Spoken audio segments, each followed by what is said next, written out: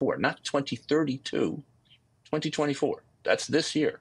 Canada's failure to do that it makes it an outlier in this alliance, an outlier on the side that Canada normally wouldn't be an outlier. Canada has obligations, not to the United States, not to Donald Trump, but to 30 other NATO members, and it is failing in those applications. I think it is wrong to think that this has anything to do with Donald Trump. It has everything to do with your own responsibilities as a member of the alliance, and frankly, given the threats, and I think Ambassador Kraft was right, given the threats that you face in the Arctic and other places, spending more on defense, you don't do as a favor to others, you do it because it's important for your own national security. I think the reason, General Leslie, that I bring it up in the context of Donald Trump is because it's also, by Kelly Craft, for example, being explicitly tied to the economic relationship, which is at the forefront given the threat of tariffs and NATO. And to Ambassador Deldo's point, he's not the first person, or that people associated with Trump are not the first people to associate our economic relationship with defense spending. But I guess I wonder how, from your perspective, realistic you think it is that Canada complies with this, even though the threat of something punitive in the economic realm is there.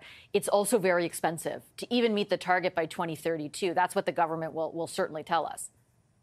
Right. I believe that the federal government has entered sort of an unpleasant stage in its evolution, where they're now whining that they can't meet that which they've been promising to do since 2014. And the current prime minister has promised this every year he's been in power. And now suddenly in 2023, he realizes, good heavens, what follows 2024? I think we owe NATO some money in terms of investment in our defense capabilities, which we have not done. Right now, Canada is struggling to maintain 2,500 troops, air, land, and sea overseas.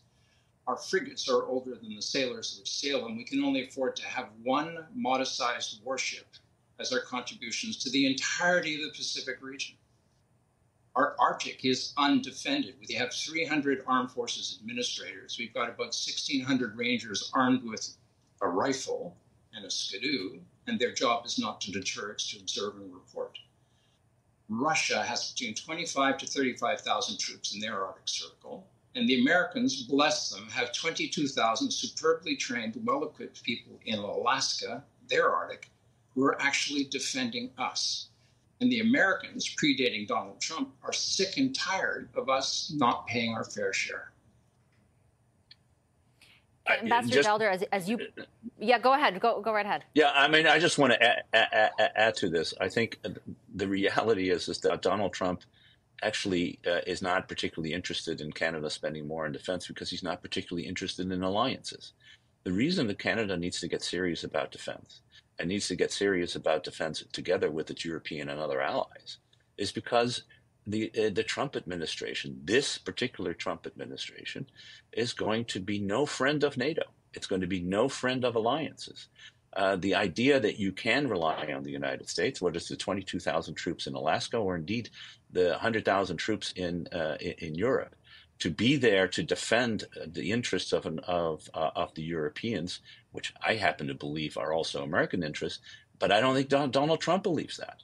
He believes that Europe should be defended by Europeans.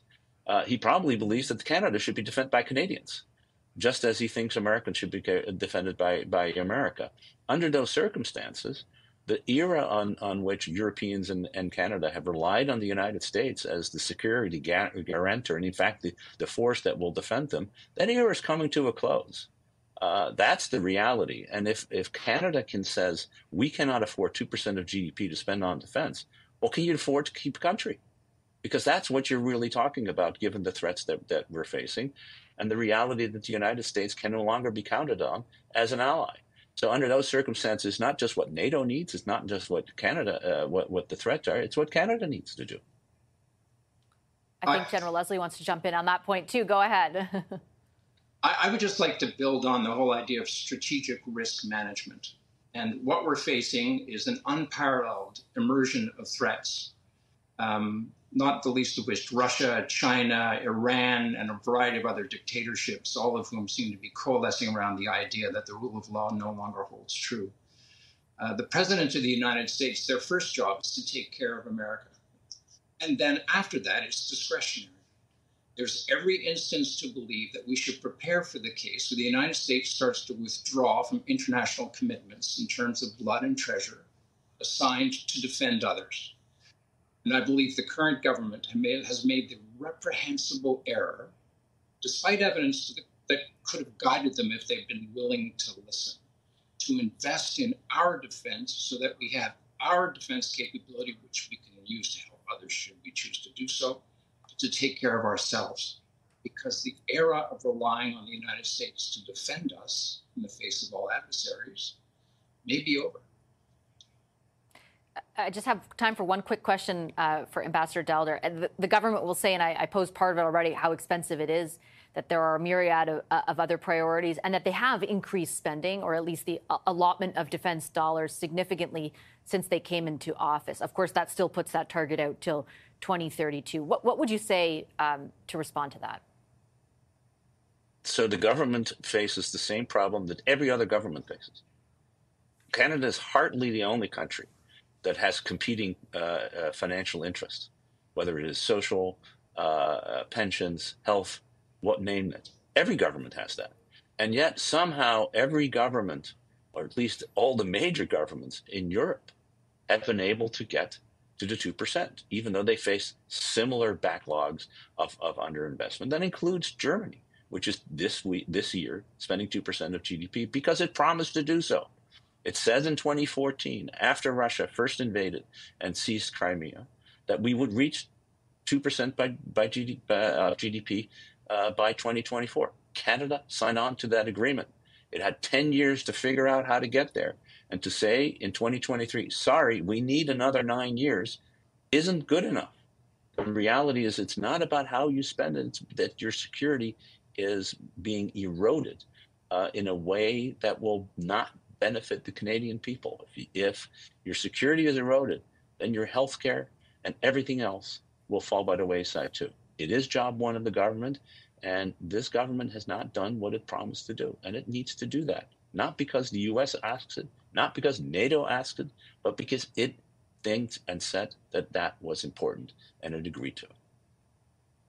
Okay, I'm going to leave it on that note. I appreciate both of you making the time for the conversation tonight. Retired Lieutenant General Andrew Leslie and former U.S. Ambassador to NATO, Ivo Daalder. Thank you very much. It's one of Donald Trump's favorites.